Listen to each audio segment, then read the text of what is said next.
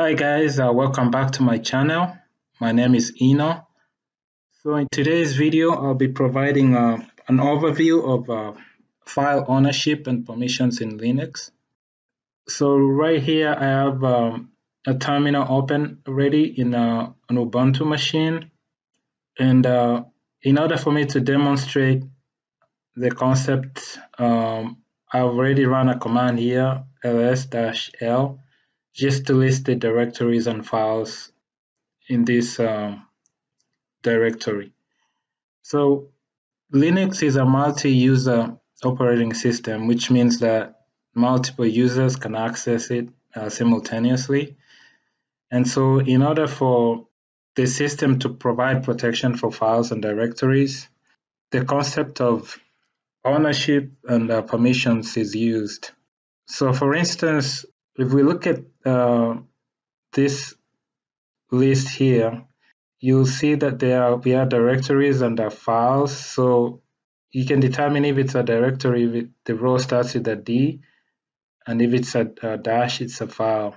And then as far as permissions go, you'll see that there's three types of owners that are associated with a given directory or a file, which is the user, and then we have a group, and then we have all the others. So for instance, here we have a file named file2 and file3. The permissions for the user are going to be the first, these three characters here. For the group, the next three characters, and then for others, it's going to be the next three characters. The permissions are broken down into three categories. You have read, write, and execute. So R is for read, W is for write, X is for execute. They can be configured for just the user separately, the group separately, and others separately. In order for one to make changes within, let's say if the permissions that are provided at the moment are not sufficient.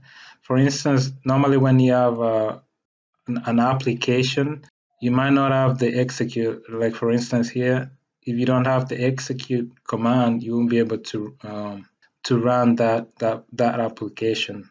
You'll need to add that permission. So Linux provides a command for modifying the permissions, for adding and for removing as well. And the name of the command is chmod. So it's like for change mode. But before we go ahead and make the change, we change one of the permissions for, let's say, file3. I'll talk briefly about the two options that are available to us. So we have the option of using absolute. So there is an absolute mode, and then there is a symbolic mode. So the absolute mode uses like numbers 0 to 7, and then the symbolic mode just uses like operators. That's going to be best be shown by demonstration. Another thing I wanted to touch on was how this read, write, and execute affects a directory. So when it comes to a file, the read is just like it says. It allows you to read a file, and then for a directory, the read permissions allows one to list its content, and then the write permissions allow you to modify a file. And when it comes to a directory, the write permissions, it allows you to rename, to add a directory, or to remove, to even remove a file from inside a directory. So if you don't have the write permissions, you can't add a file or remove a file from a directory. Okay, now we'll go to the example of modifying the permissions here. Like I said, we have two options, which is the absolute mode, and then we have the symbolic mode. So I'll use an example here. Right now we only have, for the file3, we only have read, write.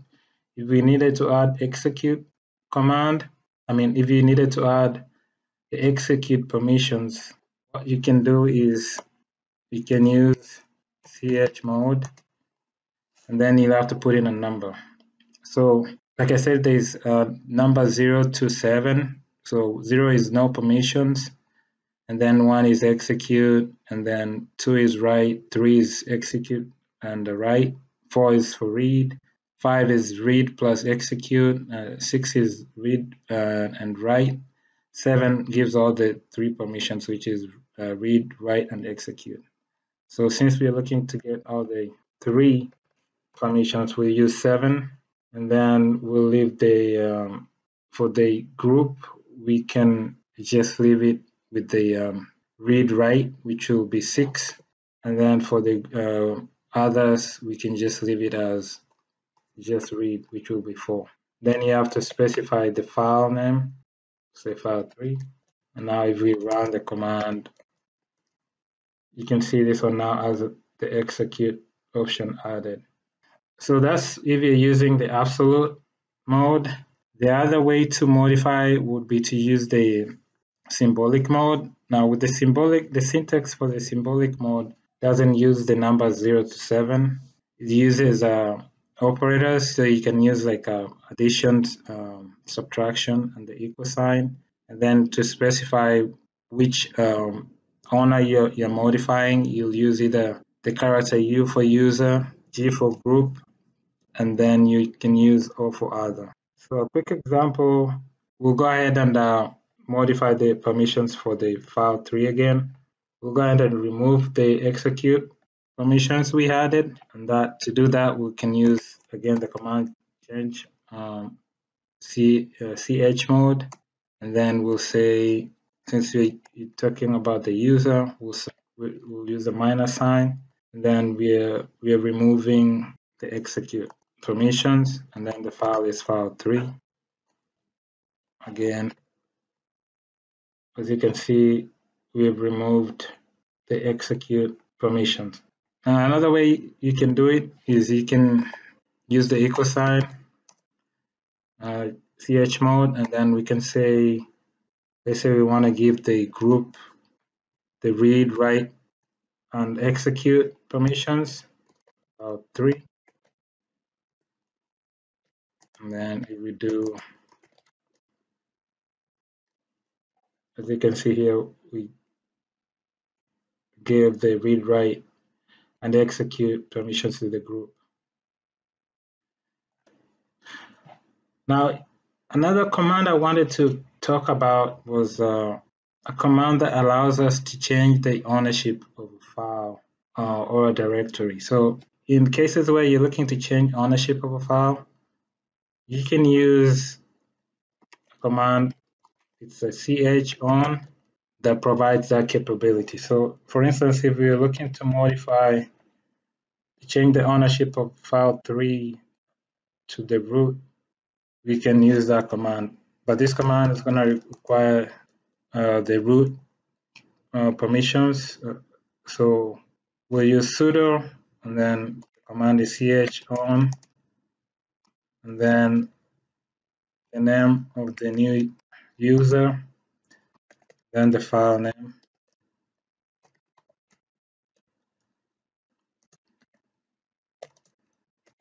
Now if we check file3, you can see here that the user has changed to root. So those are the few commands I wanted to cover in this video. I hope this information has been useful. I'll see you again in my next video. Thanks. Bye.